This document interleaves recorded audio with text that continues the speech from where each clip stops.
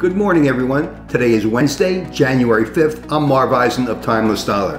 And starting out today, as I do every day, is looking at the MarketWatch economic calendar for any announcements that are going to be market moving.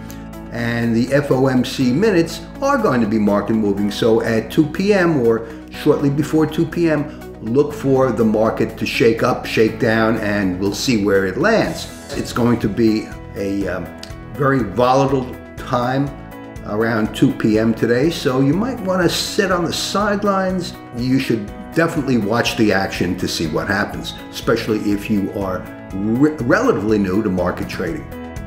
Moving over to the economic news, the morning news on CNBC, flags are basically in the red, but sort of flat, not really down. S&P futures down 5 3/4 points is basically a flat index, as is the Dow at 21 off the close of the previous day. Now moving on to the big picture, this is the S&P on a daily chart back from August, and I have a line of resistance for the period from August up to, this was yesterday's trading, January 4th, and we can see that we have a significant shadow to the downside. The market did make a new high yesterday, but I think that was more for window dressing than anything else. I don't think the market has much steam left in this current run-up. Remember, running up to the end of year, the market was taken down and then moved up nicely to the end of year, basically tracking our resistance line. And for the next few days from the new year on to today, we're basically not really gaining much in terms of upward gains. If you were a long-term investor, that would be maybe meaningful to you, but for day traders, we're talking about the daily action. And speaking of daily action, here we are yesterday, January 4th, and the market started up above the close of the previous day, which was this horizontal line, and yesterday presented a nice gap trade opportunity, which was filled at about 11 a.m., an hour and a half after the market opened, after a significant amount of volatility back and forth for the first hour or so of the market after the market opened. Yet the gap trade was a successful trade yesterday.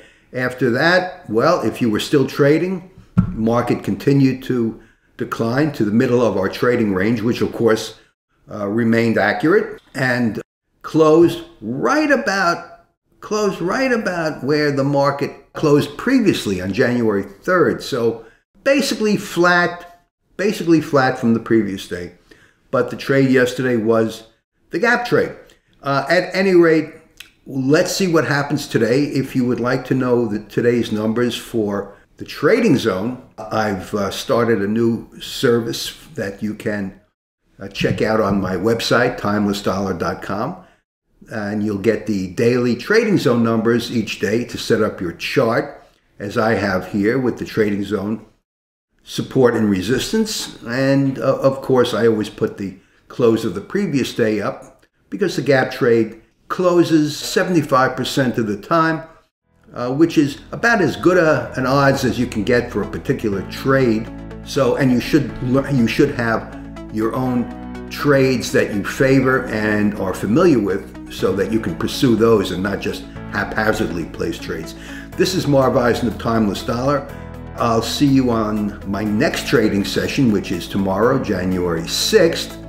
And trade safely. Thanks for watching, and have a great day.